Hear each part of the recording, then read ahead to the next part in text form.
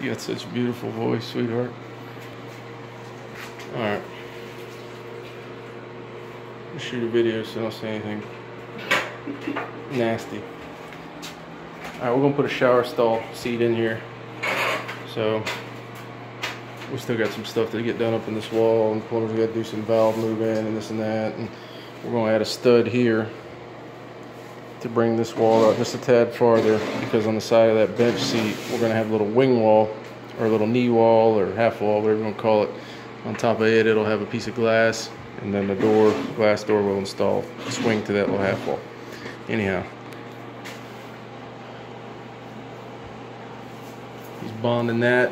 He's using that acrylic bonding agent. Stuff's good stuff.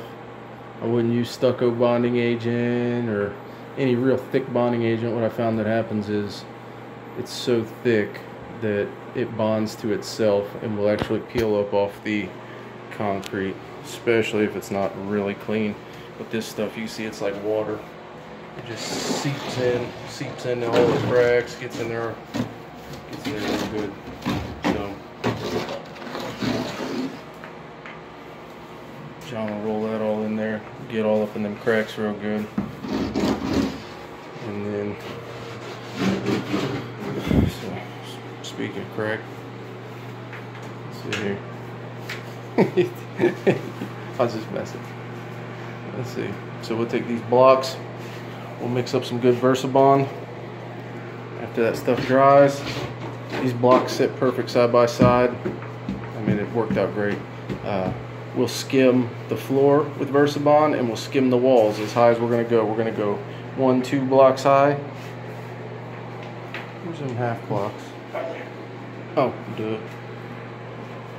2 full blocks and a half block, and that'll sit right about where we need to be.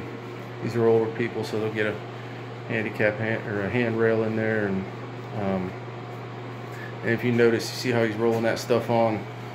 Take some time, like he's doing. Be thorough with it. You know, last thing you want to happen is something to not bond. I actually got to go fix a sidewalk that I did where something didn't bond, and now it looks like I'm gonna re-pour the whole thing because we top coated it. But who knows, stuff happens.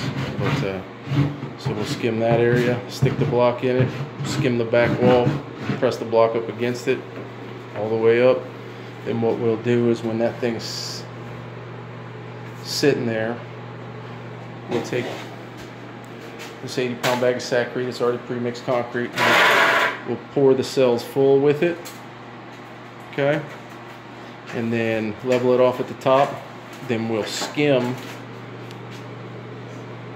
Oh, that's right, we didn't get the full blocks. Okay, we got these half blocks. Okay, we'll just stack them 1-2 half block high, then we'll pour them full with that Sakrete. But we'll get to that next. I'll do a part 2 of this little thing right here,